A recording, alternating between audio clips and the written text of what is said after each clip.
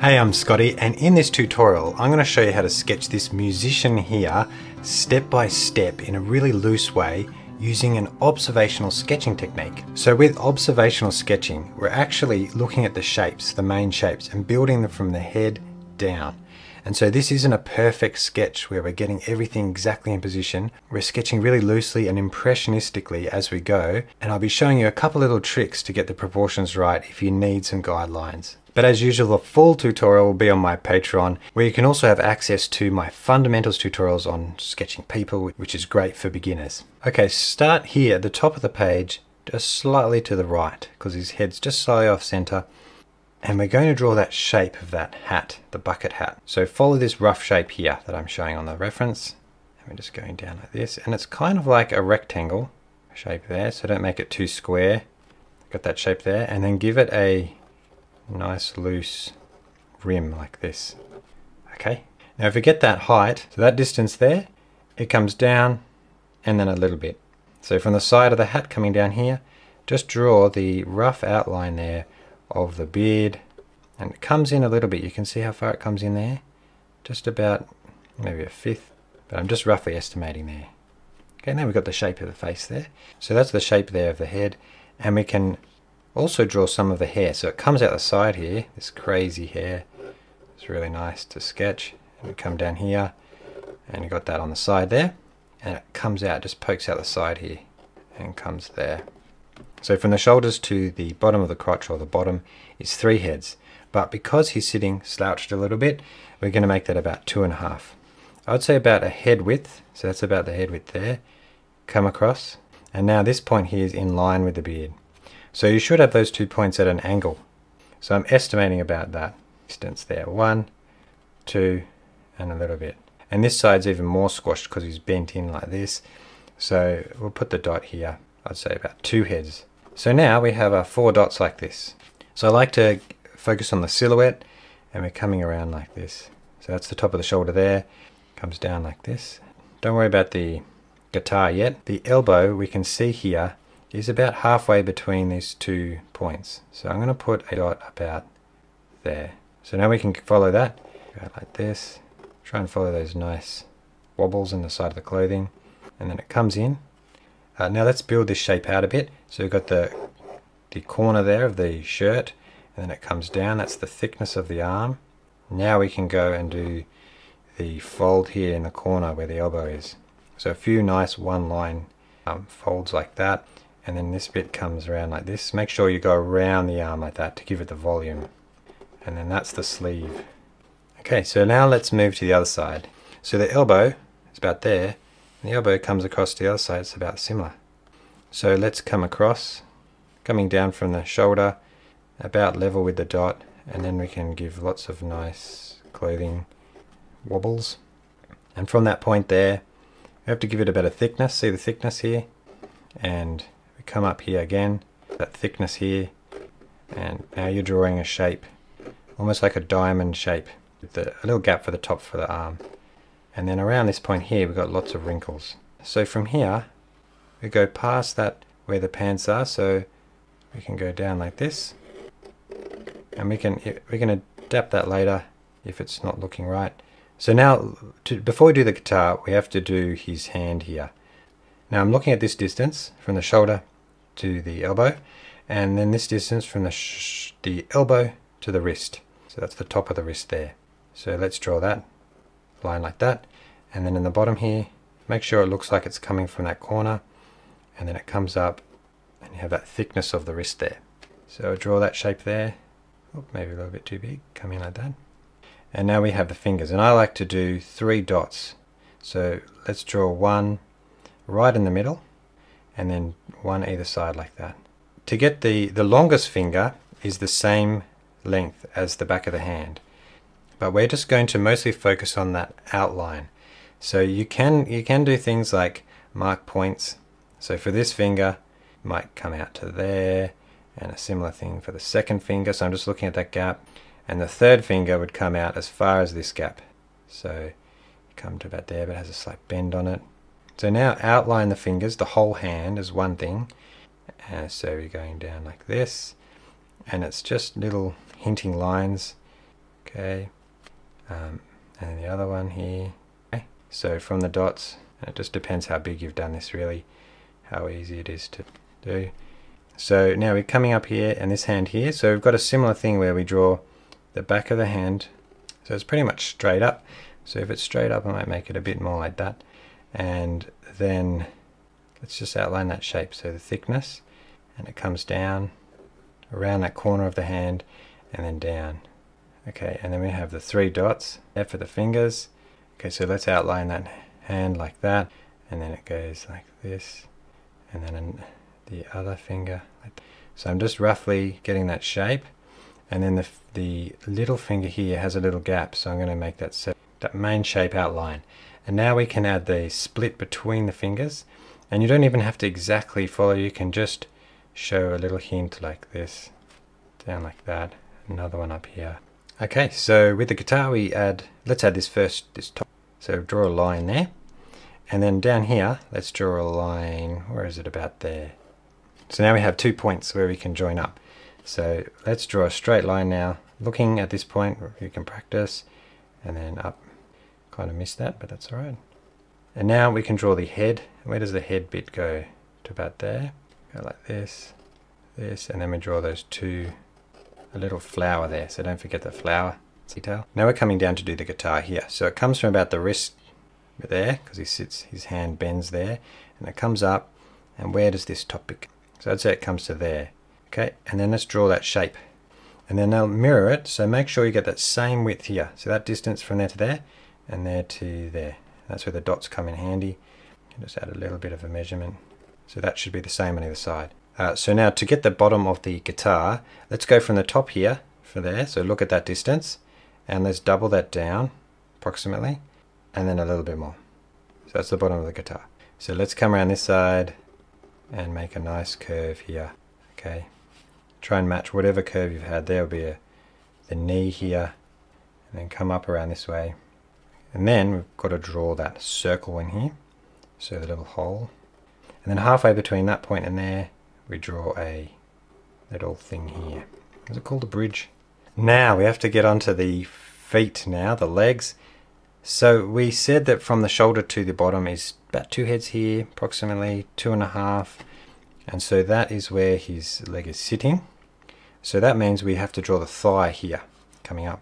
So just you can see here, there's a bit of clothing in there, the top of his leg.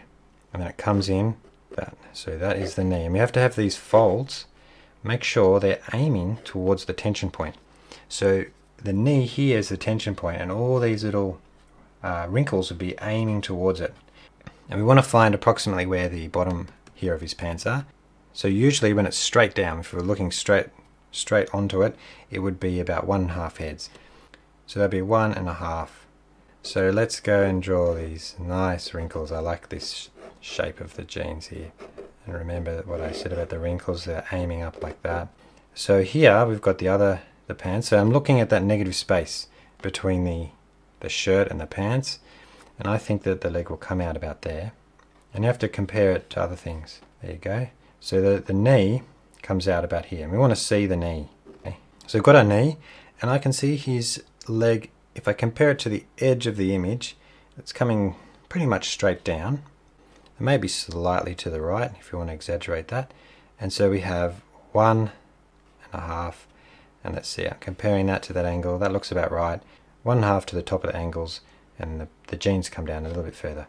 So let's go and draw a nice wobbly line like this and that. Just comparing it, looks right, whitish. And then towards that point again, and make sure you got that thickness right of the leg. And I'm comparing there, does it give enough space there? That looks. So the next thing is the chair. So we go across just a little bit, maybe halfway between the pants, the 2 legs, right in the middle of the guitar there. We come down like that. And that'll be nice because then we can see the leg really between the legs. And then we have the shoe here. So we'll stop about there. Bottom of the chair goes about there. And make sure it comes out the other side like this. And then goes up. And that's where his bottom's sitting. So that pillow will come around like that. And that's his clothes here. Now we're going to draw the shoes next. So with shoes, we're focused mostly on the silhouette of the shoe. So it comes out this way. I think that's okay. And then we always draw this big shape on the front. And it comes back. And then just before the heel, it kinks back in a little bit, like that. And then we've got the heel. It comes up. And then we've got that front section where the shoelace is, and it comes around. And we can use some of these lines to describe the form, like this. We can even draw a line across the front of the shoe like that. And then this line here. And now this shoe comes out to about, so just having a guess, and shape that shape. So it's a big oval on the front. Follow that shape. See that oval there? But then it comes in, it kinks in just before the heel. It goes around the heel. Got to get that piece of leather there between the shoelaces. And then let's join the shoelaces up. And then even though the shoe doesn't have it, I've added this top piece of leather. And that will help describe that form. So coming down, I'm looking at this side. Making sure that it matches. Goes up here, and where's the other one? There's another one here, so just on the inside of the shoe, coming this way. And this comes down a little bit further than this one, and up a little bit on thicknesses. And where does it touch his shoe? So about there, he's got his shoe on that, and comes around, all the way around, and then we can draw another leg at the back. It comes down like this. But we've got to do these details down here. Okay, so while we're down here, we'll do that. So the bottle goes from about here. What we can do is just, this is a fun rough shape, so we don't need to be, got the label there, and then some grips. And then on this side, got his cup of tea. So draw, just outline these shapes. Comes towards us, so there's a bit of an angle, rough, whatever that is. And then these shapes here, we've got that, the two legs coming down, so they angle in slightly. There's that bar there. I'm focusing on trying to make these lines loose. That's why it's all one line sections. Okay, easier to make things looser when you've got one line sections. Okay, and then this magical hat is storing all his money in there. Okay, it can be a little bit closer, I think, just to fit it on the page. And we're drawing this angled oval. You can see that this front is a little bit longer here than this section. So put a dot there, and then a dot here, and a dot here. So it's a mini oval, quite wide here. But this is a little bit wider than this side, and then you link them up, okay, just like that. And if you like, you can add a little thinner layer. On this side it's thicker, like that. That's just the seam. And then we come down from that point, come down here, and that point, come down here, and then we've got the hat band there as well. Okay, that's so cool, those little details. Now if you want to draw some of the background, you can, feel free to do that. You can draw little cobblestones, but I'll kind of put the detail behind here. You can make them up, you don't have to follow it exactly. And we're going up towards there, just on the inside of that thing. Just make them light and nice. They can have a little bit of a wobble, and then we go like this. Now let's do this last little section at the top. So it starts off round, and then it goes straightish, and then it goes round again, and a line across there. Got the detail there. Now let's just do this neck section. So come down from the beard, where that little bit off from the hair, and we've got a bit of skin here. You can exaggerate, add a bit more skin if you like, because that'll be a nice color detail later. And come down from the shirt there, and then another section of that shirt here. It comes up, and he's got this collar on this side. You can also exaggerate these collars as well, because they look nice, even though there's none on that side. Okay, now we've come to the face. So the face we usually break up into 3 sections. Now this is a very tricky face because it's got a hat on and a huge beard. So how are we going to do that? Well, a lot of it is just by observation and guessing, but what I'm going to do is I already put a mark there for the top where I thought his head was, and I put another mark there from where I thought the chin was, because the beard will go below the chin. So then I actually have a face length, and I'm guessing just behind this, up here behind the rim of the hat, is his eyebrows. So you can imagine the eyebrows are there somewhere, and then between those points, that's where the bottom of the nose is. So we can put 2 dots there for the bottom of the nose. And then with the nose, we draw the side of the nose first, just to get that width. So let's draw the side of the nose here, just draw 2 lines like this. And then the nostrils, we don't draw circles, we just draw little lines. At this scale, we're just drawing the shadow bit. We come down a little bit. Okay, so we've got a very impressionistic nose there. Okay, so we've got the eyebrows and the nose and the chin. Now that we have those sections, the forehead is up here. Let's draw the eyes. So we'll go up between the brow and the nose, or with this scale maybe just go halfway and then up a little bit, and draw 2 dots at that level, the same width as the nose. So they're the corners of the eyes. And then each eye should be that same width across. So get that width, same width. Okay, now we have positions for where the eyeballs go. What we do is we just go up, put a little line diagonally going up, and on this side a little line going diagonally up. Like it's got quite a nice round eye there like that. Okay, then we want to connect those 2 lines, and we can see just a little bit of a round line there between the 2. So just curve it down just ever so slightly, not as much as the top one. It's like a little U shape. We can just do a little dot right in the middle and then expand it. So a little line like that and a little line on this. Let's draw a little line like this, just a subtle little line down, and then a subtle little line down like this, and on this side too. So one on either side like that. And then from the side of the nose it's come down like this. We can draw some hairs going up like this. And the corners of the mouth are slightly wider than the nose. Sort of a dark, hairy mouth line. You can add some more hairs to describe this. You can add just a few little details here like this. Okay, there's all the line work. Okay, now we're going to get onto the watercolor. So with the watercolor, I have my round 10 brush, some water, a paper towel, and my Winsor & Newton watercolors here. I'm not going to follow the reference exactly. I feel like it needs a little bit more contrast between the top shirt and the pants. So I'm going to do that bright blue shirt, and then I'm going to do a more of a navy pants there with the shoes. But let's start with the hat here. So I have cadmium red, and so you bring it across like this, sort of blob it on. So let's do the shirt. So I have ultramarine, so it comes across, and then as it comes down, make sure it's really got a lot of ultramarine in there. So a lot of ultramarine on this side, and that will start at the top here. And then when we do the legs here, we'll leave in a bit of ultramarine in there, and then we've got Payne's grey, and we'll start quite light at the top here like this, so quite light. You can see there's a lot of light there. We'll increase that saturation. Now with the ground, on this side I have some Payne's grey mixed with a warmer colour. So grab a warmer colour. I'm using burnt umber. So I'm just doing sections that are not touching each other. Now I'm going to do the guitar. So I'll start the guitar with yellow, and now we start at the top here. So starting with that yellow ochre at the top. Avoid the flower if you can. And then we're coming down, burnt sienna, coming down, leave a gap around that bridge. So I'm trying to show the light. We can go down to this hat. So that's another red. The yellow ochre, Payne's grey in it, just to give it a bit of a dull colour. See how dull that is? It's a dull yellowy colour. Okay, and then the shoes, Payne's grey, block them in. You can add, see, little gaps there if you like, around that side. Let's also make this. Okay, so we're blocking in all the colours, leaving little white bits, making it very loose. So now this is dry, we can go back and do this layer. We've got burnt umber, blacky brown. So the hat should be dry now. So let's just make that all the same colour. If you haven't blocked those eyes in, if you've kept circular, you can try a little bit of that brown in there. Okay, now it's time to do the skin tone, burnt sienna, and make it very light on the skin. And they're coming in like this. So it should be lighter than the guitar.